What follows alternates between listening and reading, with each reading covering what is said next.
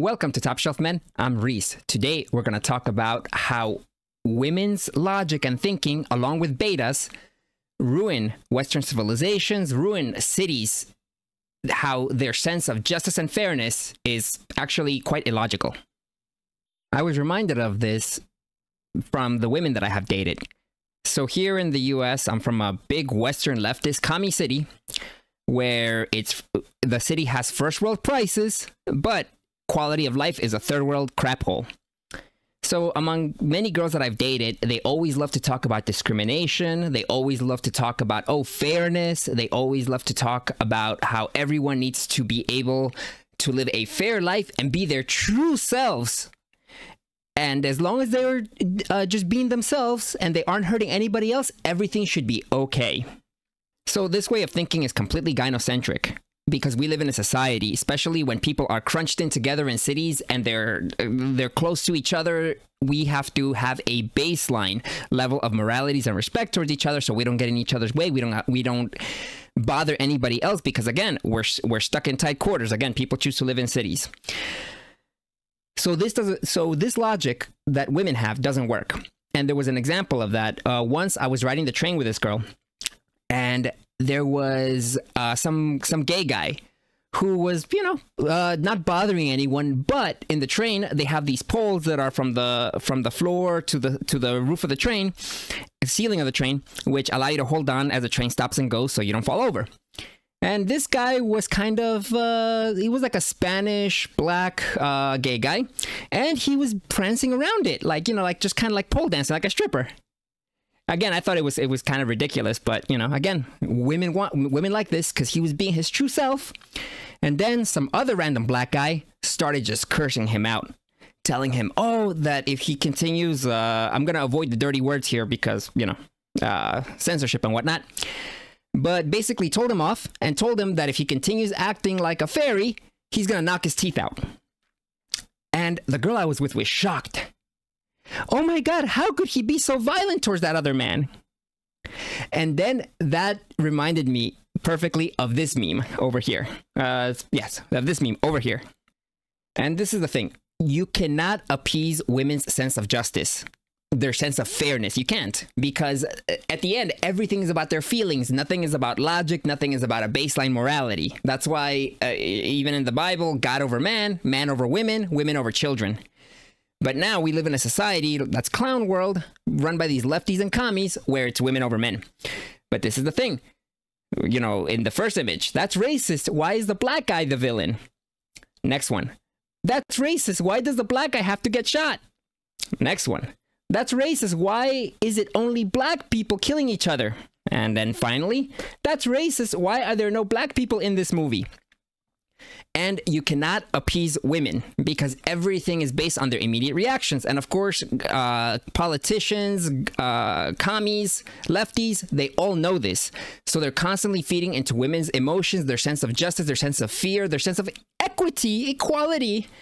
And that's why women keep voting for more government, but so do, defective beta males.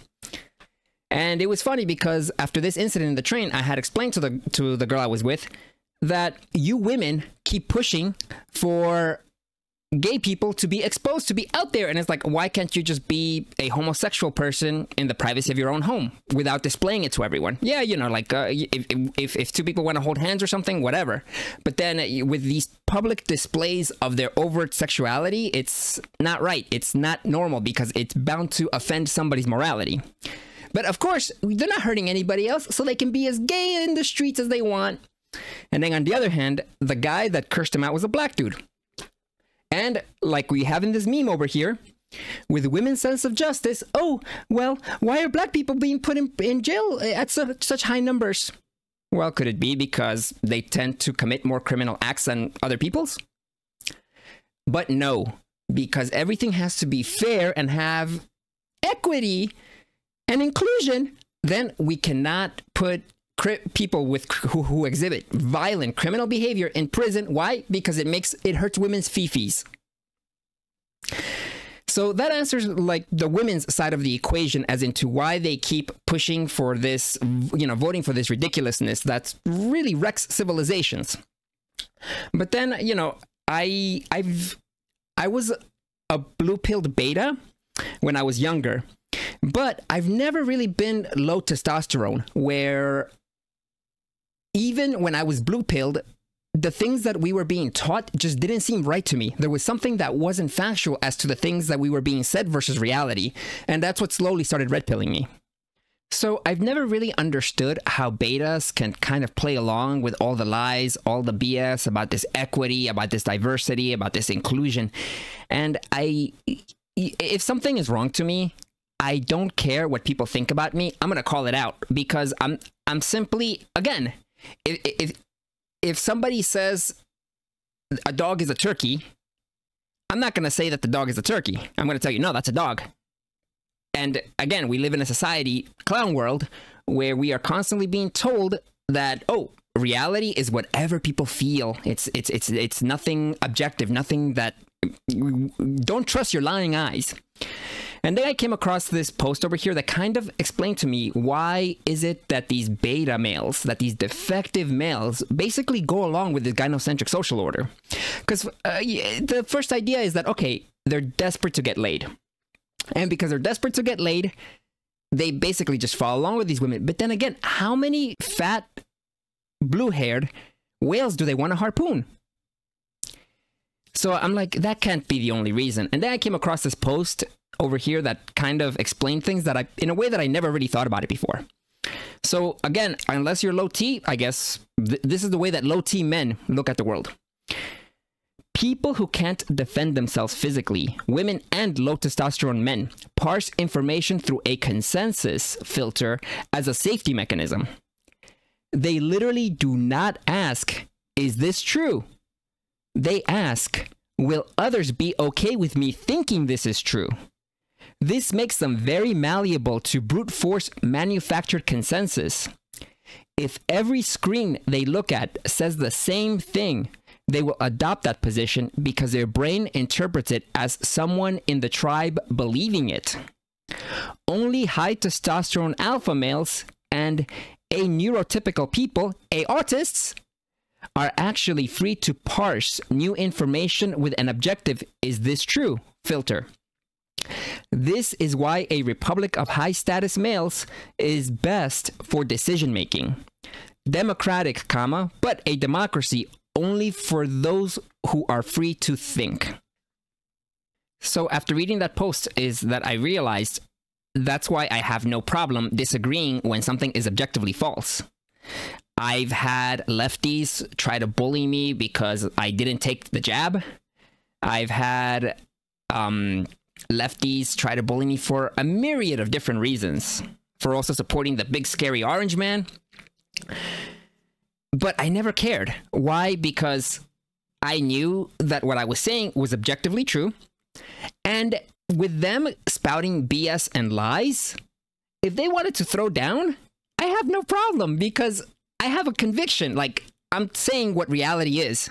And I mean, again, these are soy bug people, so it's not like they even really stand a chance. But I have no peer pressure. I have no reason to kowtow to these people because I know that they're objectively wrong. And even with things that are a little bit more in the gray area, I have my reasons and I can name them. And usually when I talk to these people, they can't.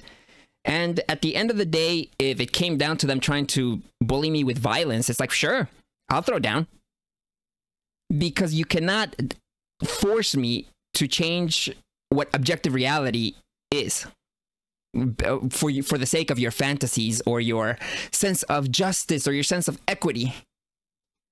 So that's why this post really spoke to me, and it made sense to me, because I didn't quite understand why is it that these low T beta males just keep going along with all the delusion, all the lies, all the BS. Because, you know, I mean, thinking as a base male, it's like, yeah, they're trying to get laid. But no, actually, yeah, they're afraid of confrontation. So whatever the tribe says, whatever their lefty, fruity little friends say, is what they're going to go along with. And as I made the point today, women's sense of what is justice, what is equity, will change based on their whims. But then when everything comes together and they get exactly what they want, they're unhappy with it. Why? Because you're going to get anarchy. And that's why the powers that be love catering to women. This is why all Western civilizations have become gynocentric social orders, because women get scared. The government says, oh, we have a solution for you. Give us more power. Women vote for that, and beta males. And then the government gets more power, and then they use that extra power to tyrannize you more. For you to, again, repeat the cycle and keep giving them more and more.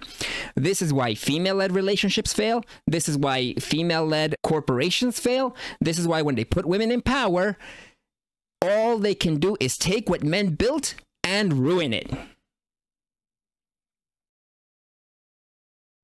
Thank you for listening to this video to the end.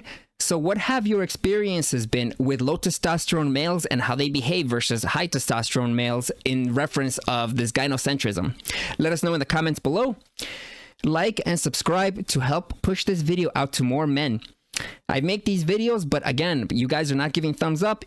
And you guys are watching to the end, so I'm getting very few views, even though I'm working really hard to put out this content for you guys. So help the channel grow. Let us build a community. So like and subscribe. It really helps out.